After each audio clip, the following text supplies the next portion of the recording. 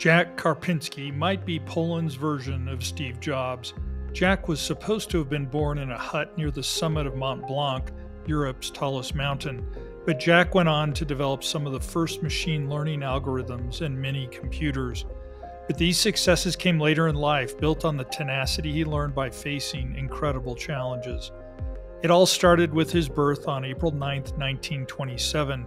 His parents were mountaineers and wanted their son to be born on the roof of the world. But facing extreme weather, they returned to nearby Turin, Italy for Jack's birth. But his family's sky's the limit attitude was a hallmark of his life. At age 12, Jack's life was thrown into turmoil when his father, a visionary aircraft designer, died in an avalanche in the Himalayas.